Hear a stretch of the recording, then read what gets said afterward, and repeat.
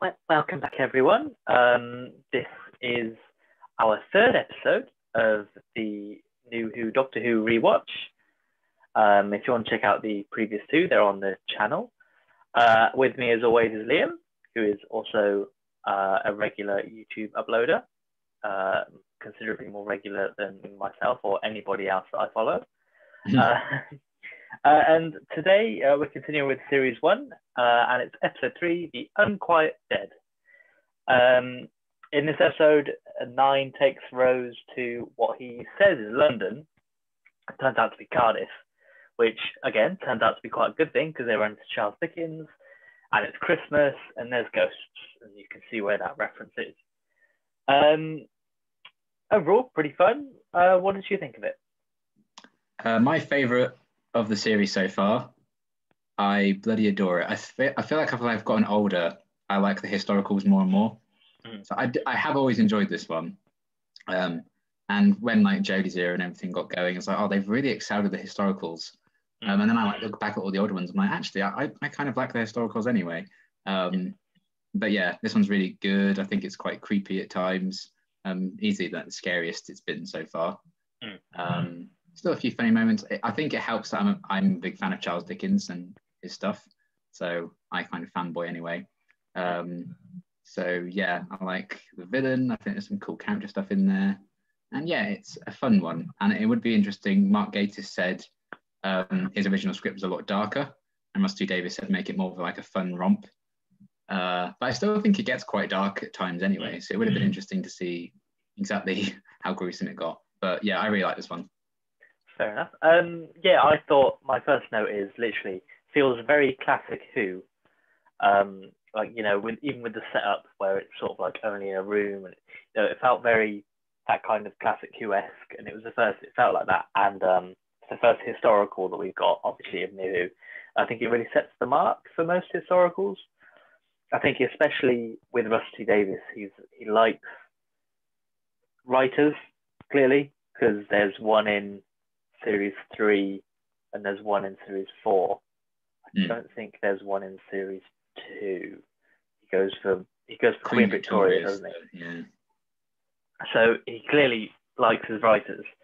Yeah, I think the format of like episode 1, Modern Day Earth, then episode 2 and 3, Past and Future, they kind of swap between series. I think that's such a really good format to start a series off. Yeah, it gives you, like, if you were just to show, if someone said, show me Doctor Who in a nutshell, you could show them these first 3 episodes and be like, there you go, there's present day, there's time travel, there's different planets, different aliens. And yeah, so I enjoyed this one. I think, I don't know, I was a bit, not bored, but I was a bit like, oh, can we get going a little bit? And there's a couple of issues I have with the Gelth, the villain of the piece. But we'll save that for a minute. So what did you enjoy most about the episode, I guess? Simon Callow as Charles Dickens I thought was fantastic. It helps that he's a huge fan of the character, the guy. He's like written books and stuff about him, essays about him. He's played him in multiple occasions. He's done a one-man show about him. And I think he really gets that across. And when he's depicted in a lot of fiction, they normally like go about the prime of his life and stuff, but this is, 6 months before he dies. So he's near the end of his life. He's a bit more cold and bitter. I think the fact that he kind of has an arc a lot like Scrooge in A Christmas Carol was really cool. Lots of different references to that. I wrote a few of them down. Like when he runs out of the house and like the Gelth inhabits like the door knocker, like the Marley thing, which I thought was cool. His very last line, he quotes Tiny Tim from Christmas Carol. So like for the full circle journey with that. And there's a lot of like Dickens references, like the Doctor's joke about the bleak house, I completely forgotten about, and I burst out laughing because I really like Bleak House. And the fact that this character, well, the real guy, they've put him in, and you can explore like a person's legacy through that, and comparing that to the scene with the Doctor and Rose when they're on their own, being like, well, we could die here. Maybe I was born in the 20th century or whatever, I'm going to die in the 19th, and she's not going to have that legacy. And Dickens kind of worries about that as well in like the final scene and everything. I just love that his art. I do have a little quarrel with it, but I'll get to that. But overall, I really like his arc. I think it carries the episode for me. And it was cool to see Doctor Who really focus on a historical figure like this, because I think in classic Who, the Doctor has like made passing references to like being friends with historical figures, and there's been like one or two showing up, but never to this extent really. And I really liked how they did it. Yeah, my first one is Dickens as well. I particularly liked his sort of relationship with Nine, with the Doctor. I just thought that obviously the Doctor is literally a massive fan of Charles Dickens to start with, but it's just the sort of relationship they have like off the bat. It's never sort of cynical. You know, Dickens isn't really like against the Doctor even when he hijacks his carriage at the start. But the Doctor helps Dickens sort of come to terms with his legacy and sort of with what he's done in his life, and he sort of teaches him not to worry about it. Yeah, I love his whole kind of deal of thinking, well, you know, I've kind of learned everything I'm going to in my life. I'm not really talking to my family. I've had some issues there. And then all this happens. He's like, wow, have I wasted my life? Have I, you know, completely thrown away all these years? And then he's kind of reinvigorated at the end. I really like that journey, and the tragedy of it, knowing that at that point in 6 months' time he'll be dead, is kind of quite sad as well. That's it. Like right at the start, he says, you know, have I imagined everything that I'm going to imagine or something like that? And then he gets shown this whole completely brand new world that was just right there. But yeah, so I enjoyed Dickens, and I enjoyed that he had the sort of doubts. Like he could write about ghosts and things, but he didn't really believe them. So it sort of gave that aspect of him just sort of doing it because he knew it was, you know, it would give him fame and sort of money. And then he goes on that journey to sort of be like, oh no, it actually does exist, and I'm the believer now. And he literally comes back to the house and he gets the confidence to go back and save the Doctor and Rose towards the end. I'll go on to speaking of Rose, I'll go on to my second best bit of the episode, and I shocked myself when I wrote this down. But yeah, Rose, I enjoyed her in this episode, to be fair. He's one of my positives as well. There you go, look. I thought she really came out of the shell. She did a lot more in this episode to actually try and stop the alien. Like even though she gets chloroformed and taken off in a carriage, she was still doing more in those 2 minutes than she did in the whole of the previous episode. And she sort of really comes out and she gets into the spirit of traveling with the Doctor, even though they're going to die. Yeah, and I mean, there's a scene with Gwyneth as well, which is similar to the plumber scene in The End of the World. Yeah. But I felt there was a much more personal connection on this one, because she was actually trying to get to know the person rather than sort of be shocked by it, I guess.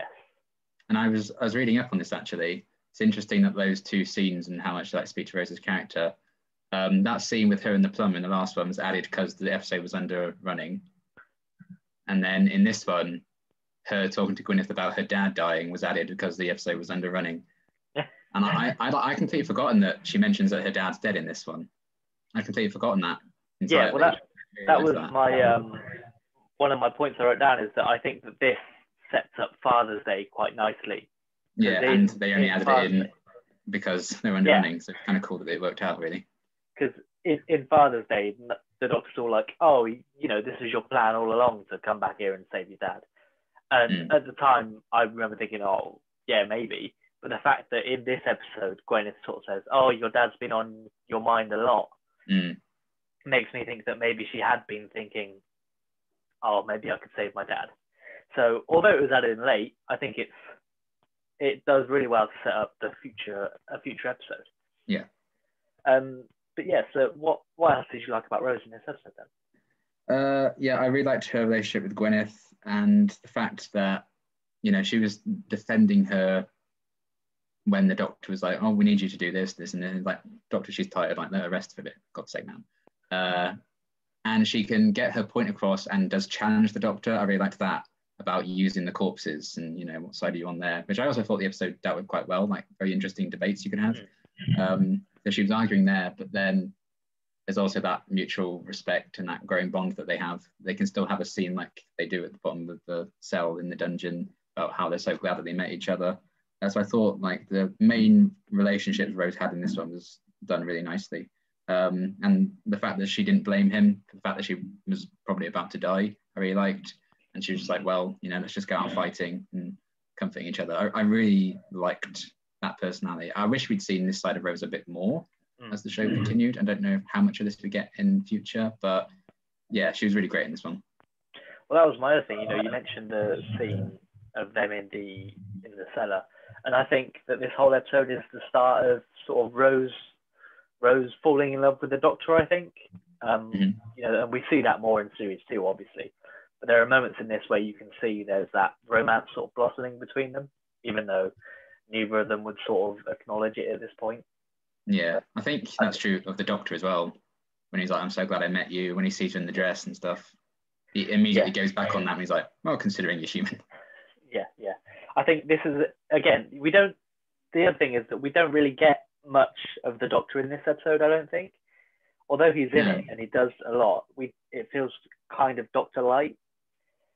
He's very much there to sort of just push the other characters along. Yeah, because he's the one who has all the exposition, really. Yeah, but even though he's sort of in the background, there is still more development in this because he still does sort of, I don't know, it humanizes him a little bit more because, previously, at the moment, before this Doctor, he just killed a load of people and then regenerated into 9. Yeah. So he's still cut off from everyone. But I think this episode, and kind of the previous one, does a lot more to sort of humanize him a bit more and get him a little bit more open. And the fact that the Gelf mentioned the Time War thing kind of gets him on their side a bit. So you can see that's still influencing him and affecting him. Yeah, I put that the Gelf played on 9's Time War's regrets to get them to help him, to help them. But yeah, so what was your sort of third or any other good points? Yeah, my last positive, the Gelf, actually. Same. Here we go. I think creepy as hell. That opening scene, the woman screaming as she's walking up to camera, that really gets me. I think that's really creepy. I love that opening. I actually rewound it and watched it again when I was watching it earlier. And both as the corpses, I think they're quite creepy and stuff. I like the design of them when they're like CG, all the blues swirling around and everything. I think the actress, I forget her name, who voiced them and like motion captured the main one as well. I think she did a fantastic job. I love the kind of childlike innocence those voices have, and the potential intelligence that they have, because we know Gwyneth kind of has all these, like her sight and stuff, because she's grown up living by the rift and that's influencing her. So the fact that she has these powers, she can see into Rose's past and everything, she see all about her. The Gelf must experience that themselves. So maybe it wasn't that the Time War did destroy their bodies. Maybe they were lying about that just because they could see that that was influencing the Doctor. Like, oh, this guy, we can kind of prey on that. That's fair enough. The Gelf are on my good list, but this will also segue into my bad because I think that I'm very sort of in the middle with them. I really like the design, and the way they inhabit gas, and the CGI is sort of so basic that it doesn't age. Yeah. Because it feels very 2D, even though it's all these ghosts. So I like the design, especially when it turns into evil, and you're like, oh, they must be evil. They're red. It's got like a big collar sort of coming up here. Yeah, I'll talk about that. But the design I quite liked, and the way they communicated through Gwyneth, I thought was quite an interesting thing as well. And it sort of added in that, like they had a proper seance, and it sort of plays on those expectations people have when they have a seance. It never normally happens like that, which is also why Dickens is skeptical about it. Yeah, I think as a whole, like both the villains and the side characters, I think they all kind of really shine in this one. Like even Sneed, I think, has a few really cool moments. And I was reading up on this as well. Fun fact, fans. He was originally envisioned to be a lot younger, and they were eyeing up an actor called David Tennant to play him. Don't know who that guy is. I wonder what he went on to do. I'll never hear from him. He missed out. But so those are the good parts of the Gelf. For me, I was kind of disappointed that they ended up just being another bad guy. Yeah. Because I like the idea that they were trapped, that they needed help, and then for them just to sort of turn around and be like, "Well, JK, we're actually gonna come and kill the human race. I thought was kind of disappointing, but maybe Gatiss didn't want to try and do something that different, I guess, in the third episode. Yeah, I suppose. And at this point, it's like episode 3 of it coming back. I feel like maybe they haven't burnt out that idea yet of like, we're actually evil. Oh. Yeah, I mean, I don't mind it, but I thought that they were a more interesting alien when they were trapped and the Doctor had to help them. Yeah, I agree with that. I think that's fair. I don't think the show does that enough overall. Mm-hmm. There's never sort of, there's never some humans might get hurt, but we'll save these people. It touches on it maybe once or twice every other season, I think. And then also it brings up the whole question of, can we use these dead bodies? Is that fine? But yeah, either way, the fact that they turned out to be just a sort of generic bad guy kind of disappointed me a little bit. But what issues do you have with them then? Okay, unlike the previous 2, I don't have any legitimate complaints, so I've had to nitpick again. Like I said, I like this one. Since you already mentioned the Gelf a bit, I thought I don't mind it. Again, I can overlook all these. The fact that as soon as they turned evil, they went like red and orange and more. I thought it was a bit on the nose. I'm like, we're not stupid. We know you're already laughing evilly. So I can overlook it because it still looks kind of cool, but that's just a little thing. So yeah. No, fair enough. Yours is more nitpicky than my criticism, but it's all right. My next one is a bit nitpicky as well. It's Sneed. Okay. Is it what Sneed's wearing? No, it's just him in general. I just thought it was a stupid name to start with, and Sneed's name is stupid. 0 out of 10. Yeah, he's definitely at the bottom of the list of characters in this episode. Oh yeah. I just don't think. I don't know. I just didn't believe that he would be a real person, I guess. Yeah, I get that. But because I do find it refreshing that he's like, oh, this shit again. He's used to it at this point, but I can kind of see it's almost unbelievable. But I guess you don't want him to do that at the same time. Dickens is already having that storyline as well. Yeah. I don't know. It was I'm really not put much. I've just put Sneed name and character. I just don't think. I just didn't enjoy him. He was fine every now and then. I guess I'm happy he died. But he just seemed very selfish. He didn't really have any character development, unlike Dickens. Yeah. He was always sort of, how can I get rid of this as soon as possible so I can go back to making money. Yeah. And I guess Doctor Who does have quite a few of those characters. You see in Voyage of the Damned, literally there is one guy who survives and is like, I'm going to get all the money. But yeah, he's done better than Sneed is, I guess. Mm-hmm. But I get, that's just me. Yeah, I think that's fair. What was your other worst? I have another 2. But I did say earlier about Dickens, I did have a little thing. I do feel like his presence disappears a bit near the middle. I feel like it's more so about everyone else. And it's like, oh yeah, Charles Dickens is in this, isn't he? I feel like that gets a bit lost and muddled, and maybe they could have just given him a bit more of a presence to make his arc really be sold better. But again, I don't really mind that. And my last little thing is more like a writing thing. When the Doctor and Rose are kind of debating stuff, and the Doctor's like, just give him the corpses, why not? And then later on, he's like, oh, this isn't a permanent solution. I'll find you somewhere else. You can rebuild your bodies there. I feel like he didn't get that side of his argument across well in that first argument. It made it sound like this was a permanent solution for you. I just think maybe we needed a bit more explanation of that. But again, it doesn't really bother me. Yeah, he doesn't. I think when he says, well, you can rebuild your bodies elsewhere, that's the first time he's A, mentioned taking them off planet, and B, said they could build other bodies. I don't know if something was cut or anything, but if he said that, I think Rose would have been a bit more fun with him. Yeah, that's it. Because even Rose is like, well, people don't, there aren't ghosts around my time, and he's like, well, there could be. But, yeah. And then I guess also staying on that point is that this introduces quite a few things to the new canon for New Who. First of all, the Rift is introduced, which plays a central part in a lot of Russell T Davies' stories later on. Yeah. Fun fact, fans. Are you ready? My next fun fact. Oh. The Rift wasn't originally introduced in this one, but they did it to make the Gauss origins a bit more simple. Yeah. What were they? What were the origins going to be? Just they were there. They don't say.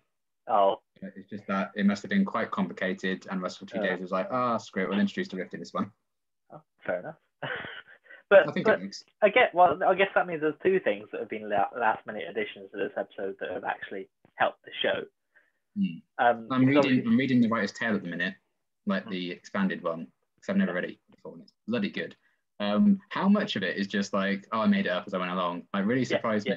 It's just crazy how things work out well for the show. Yeah. Just like, I had a random idea, or I apparently set that up earlier, but actually I had no clue that it was going to go that way.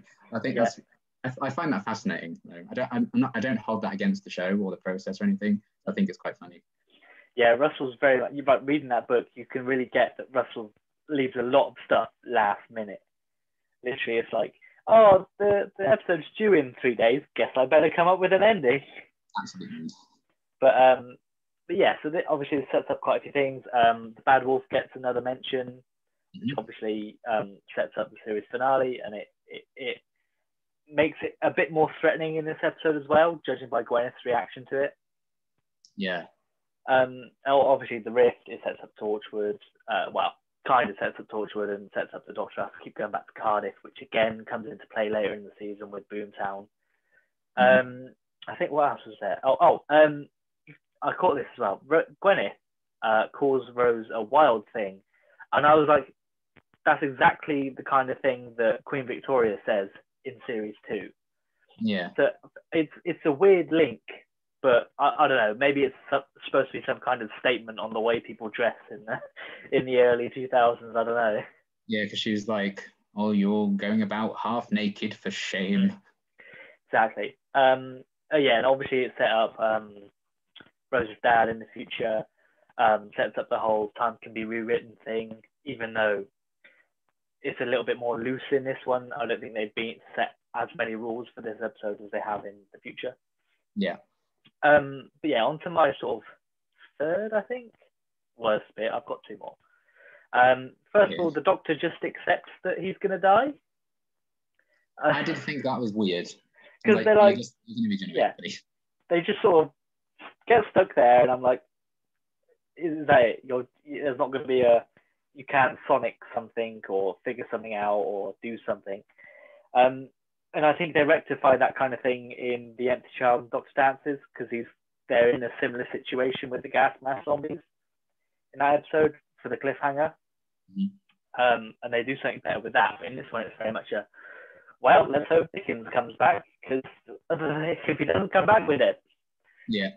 But that's another sort of minor point. Maybe at that point he's still the Doctor's like, I've killed loads of people. If I die, fair enough.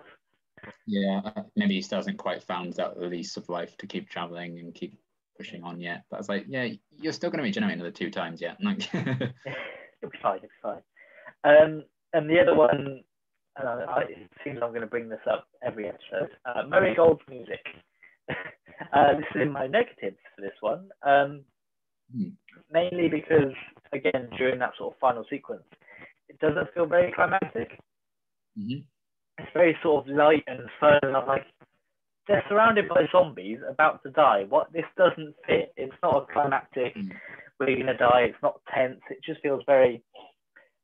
It reminded me of during Partners in Crime, when the Doctor and Donna are across the room and they're talking to each other. The music reminded me very much of that. I'm like, this just doesn't fit.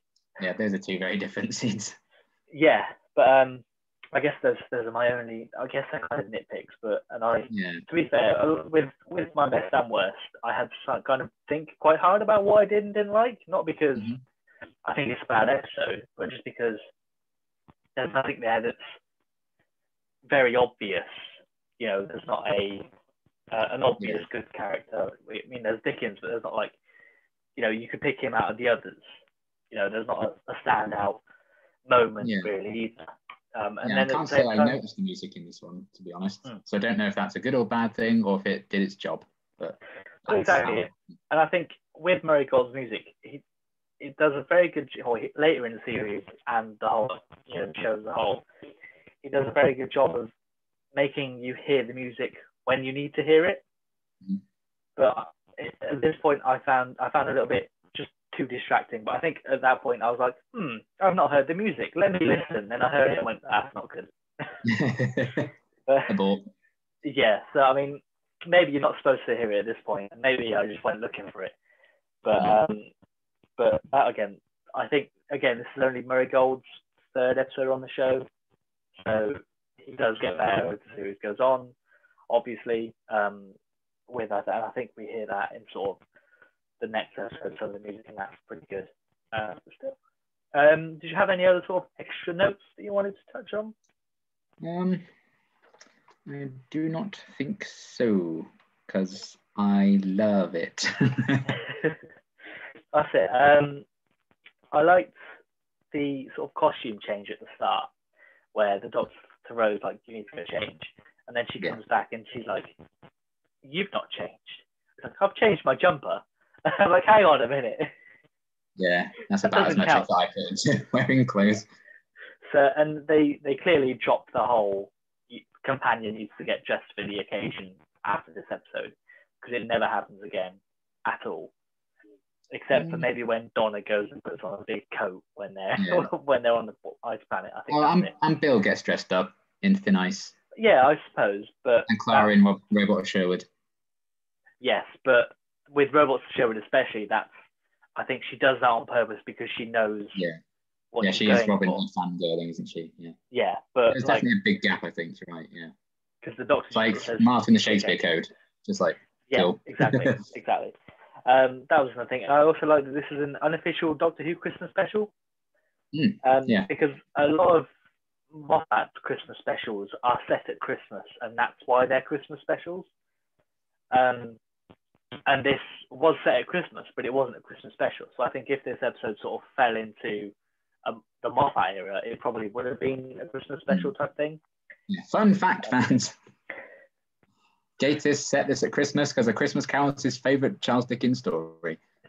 I mean, to be fair, if you think of Dickens, you do think Christmas Carol, so it makes sense that it's set at Christmas, to be fair. Yeah. And it enables Donna to make a very good joke in The Unicorn and the Wasp. Yes. Which, again, is another writer that Rusty Davies decides to throw into the series, which is great. Nice. Also, in this episode, it hammers home that Cardiff is bad. I don't know why it takes just such a hard line on Cardiff. It's just like, no, Cardiff is terrible. Yeah, I liked looking back, and like Rose is like, I don't care.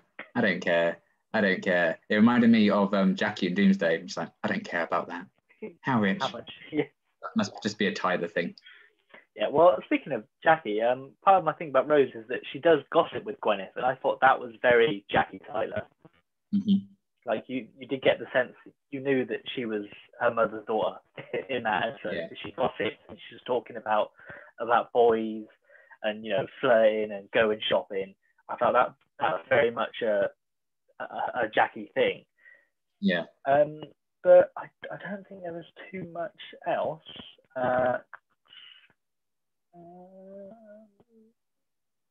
The only other thing, and it's a slight nitpick, when they land and Rose has changed and they're going out, the Doctor's going to go first, and then she's like, no, you've done this before, I'm going first. And all I could think was, you went out first last episode. What are you on about? Oh, did she? So, yeah, because he's like, outside those doors is the whatever century or whatever, and she comes out. I wonder if they made this episode before the end of the world. Well, that's the other thing. That's what I meant. I think you could definitely swap these two around. Like, you could definitely put Unquiet Dead where End of the World is. And, it wouldn't make too much of a difference. Mm-hmm. Because the last scene for End of the World is afterwards. I mean, other than maybe changing the costume, you could put that at the end of this one. Yeah, because when the girls mention the Time War, Rose could just be like, what's that? As opposed to, like, looking at the Doctor knowing what it is. Oh, exactly. because this Time War's mentioned in the end of Rose in the first episode by the nesting, so it's not going to be a thing, and she can still pick it up at the end of this episode or whatever. But yeah, I guess that's it. And then up next, in the next time, it's gonna be the Slitheen. Oh boy! And I am so excited for that one. I'm excited for Slitheen. It's an interesting one. I'm looking forward to seeing how I feel about it, because if I don't skip this story, if I rewatch, which I do tend to do, I'll at least watch the second half. I don't tend to watch Aliens of London, so I'm intrigued to see what I think of it this time around. Interesting. I'm a Slitheen stan, don't get me wrong. Who is? We'll see. Okay, well, before we sort of finish up, what would you give this out of 10? Obviously, you mentioned you really like it, so I'm expecting a high number. Yes, 9. Ooh, a very solid 9. Yeah. Fair enough. I think mine's sort of staying around the same point as before. I'd probably give this a 7, I think, which slap bang in the middle of the 3 that we've done already. I think I liked it more than End of the World. I just like the setting more. I like the characters more. I think it helps that Rose was better in this episode because you spend a lot more time with her.